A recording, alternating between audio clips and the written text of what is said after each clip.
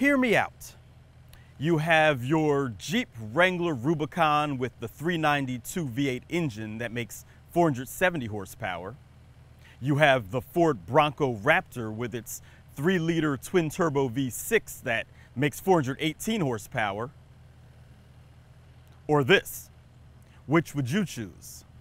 I'm Chris from AutoAcademics, and today we're going to take a look at a 2022 Land Rover Defender 90 V8.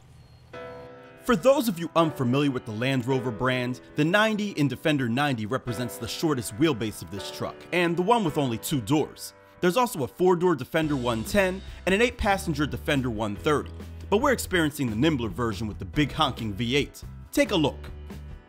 Loaded with capability is this Yulong white 2022 Land Rover Defender 90 V8. Standard features include premium LED headlights with signature daytime running lights, fog lamps, LED tail lamps, and rear fog lamps, power fold heated door mirrors with turn indicators, rear electronic active differential, 22-inch satin dark gray wheels wrapped in 275/45 series Continental Cross Contact RX all-season tires, quad exhaust tailpipes, Brembo front brake calipers, illuminated V8 tread plates, black exposed rear recovery eyes, rain sensing front and rear wiper, rear privacy glass, Land Rover branded approach lights, and height adjustable air suspension.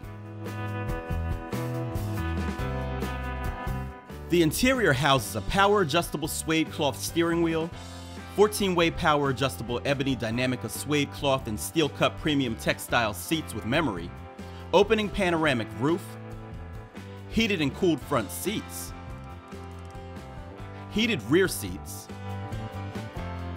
heated steering wheel, durable rubber cabin and load space flooring, 3-zone climate control with air quality sensor and cabin air ionization, front center console refrigerator, premium cabin lighting, clear sight interior rear view mirror, 10-inch Pivi Pro connected navigation system, 700-watt Meridian surround sound system, wireless Android Auto and Apple CarPlay, interactive driver display, USB port and domestic plug socket, wireless device charging with signal booster, head-up display, satin chrome gear shift paddles, rear center armrest, HD radio, twin speed transfer box, terrain response 2 with dynamic program, all-terrain progress control, hill descent control, wade sensing, plenty of grab handles, and keyless entry with push button start.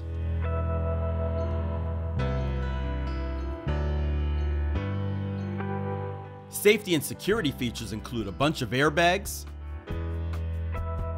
remote emergency collision notification, tire pressure monitoring, electronic traction control, stability control, and roll stability control, emergency braking, adaptive cruise control with stop and go, emergency brake assist, 3D surround camera, blind spot assist, lane keep assist, driver condition monitor, 360-degree parking aid, traffic sign recognition, adaptive speed limiter, clear exit monitor, and rear traffic monitor. Finally, the options consist of Wi-Fi with limited data plan, the premium interior protection and storage pack that includes the rear cargo shade, carpeted floor mats, and rubber trunk mat, and then there's the 11.4-inch touchscreen. Total MSRP is $106,710.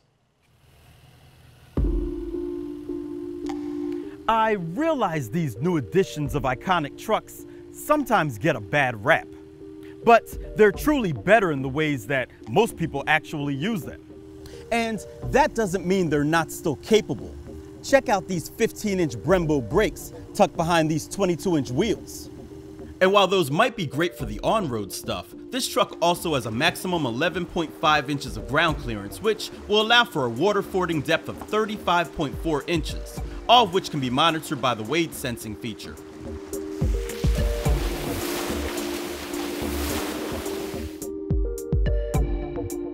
Don't want to get wet? Well, that kind of clearance is good for avoiding rocks, logs, and other land obstacles too.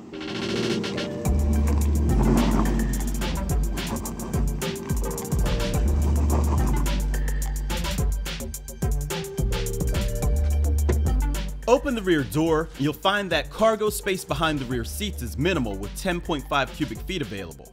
Fold the 40-20-40 rear seats down, and you get a total 58.3 cubic feet. There are power points and grocery hooks back there, and a fabric cover can help hide your goods. The jack is located beneath the floor, and as you saw, the spare tire is located out back for easy access.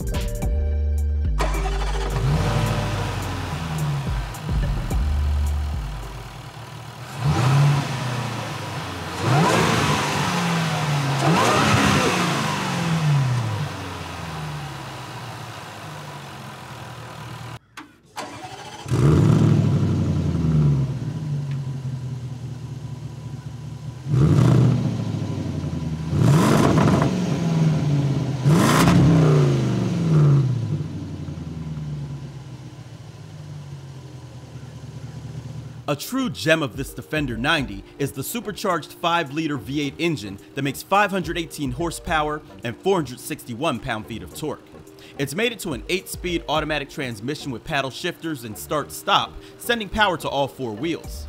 Max towing is just over 7,700 pounds.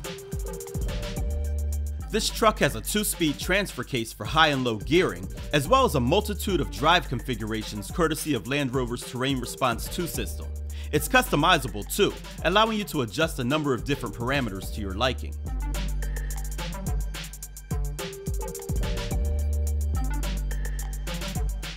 A plus of a powertrain like this is that you can exploit it for all it's worth, in spite of the weather.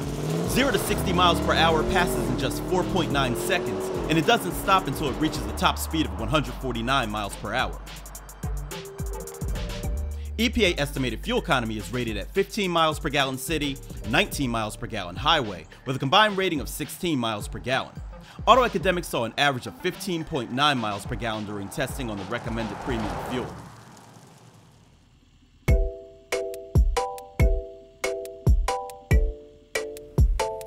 Nice. Sun's trying to come out, but we have other things to talk about. Access to the back seat isn't what I would call easy, but lowering the suspension definitely helps, as does this power front seat.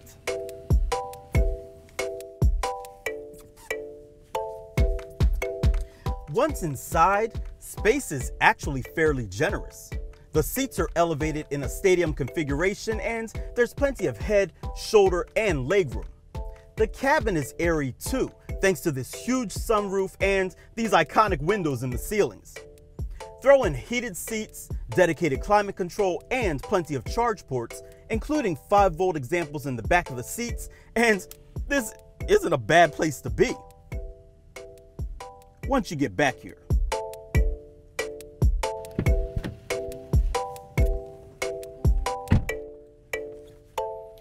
Once you get up front, you'll see that this truck has a utilitarian yet premium look with soft coverings that complement the exposed bolts.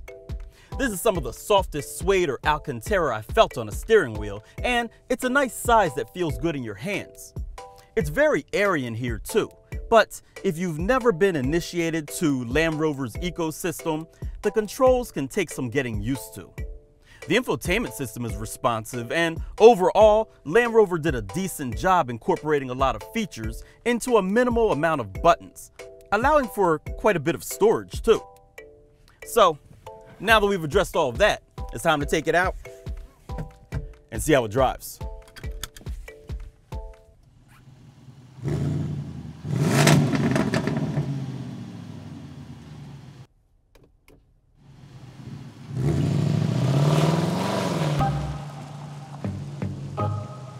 So, if you're truly comparing this with the Wrangler or Bronco, you'll definitely notice the improvement in ride quality, especially on-road.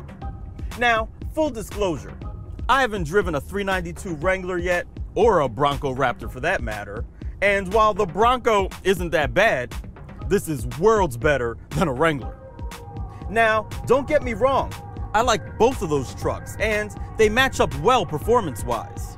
But also like those trucks, I'm going to share some raves as well as some other things that Land Rover could improve upon. For starters, the V8 is fantastic. Power delivery is smooth and strong, and I love the sound. The brakes are good too. They have a nice progression of firmness in the pedal travel. The seats feel good too, but the bottom cushion is flat, allowing your legs to roll off the sides when you're going through corners. And that's a shame because cornering isn't so bad, even for a hardcore off-roader like this.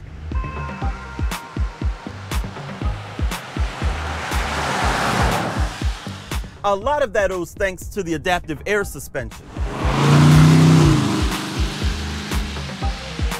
The turning radius is tidy the way a true off-roader should be, and visibility is great everywhere, except out the smallish rear window that's mostly hindered by the backseat headrests and spare tire.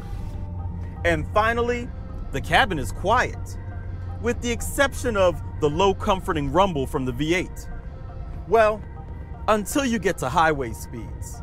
That's when physics takes over, alerting you to the difficulty that the wind is having getting past this boxy shape.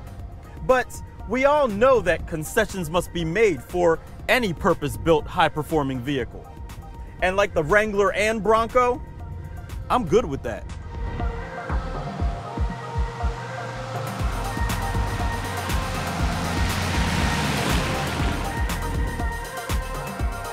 So there you have it, guys, the 2022 Land Rover Defender 90 V8. It's a premium off-road vehicle that just so happens to be really good on-road too. And that engine, fantastic. But I want to hear from you.